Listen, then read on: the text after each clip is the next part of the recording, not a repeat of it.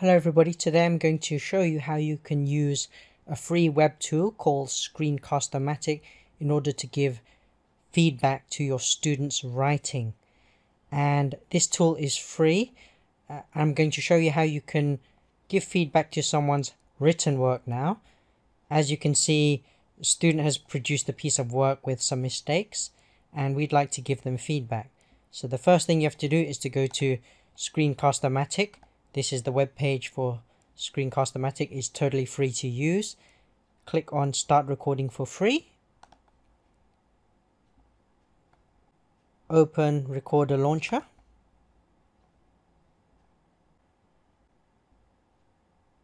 And then in the corner of your screen, this will come up over here. As you can see, I'm speaking and the green lines are moving up, which means that it's recording successfully. Next, you can click record. You're allowed 15 minutes of recording for free. It will do a countdown and then you can start giving feedback. So let's open the student's work and start making corrections. Okay, put and ploy, well done. You've done a very beautiful piece of writing. I like that you've explained how to make cookies and you've used some of the language which we studied correctly. And I'm going to take that out and change it. This is blue, it's underlined blue, which means your spacing might need to be changed. If it's blue here, we'll just put the spaces. Let's correct these first. Okay, anything with blue lines, let's fix the spacing. That's plural.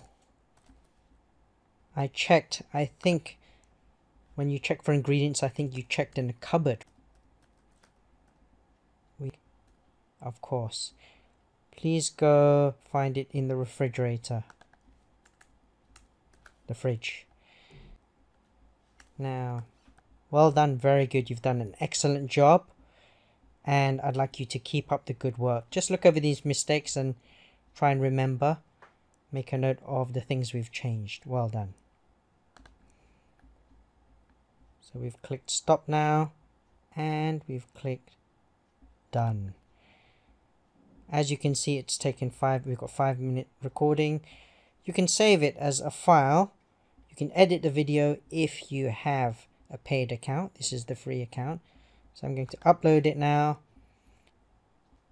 And you'll come up with several options. I like to save it to YouTube and then share the link with students.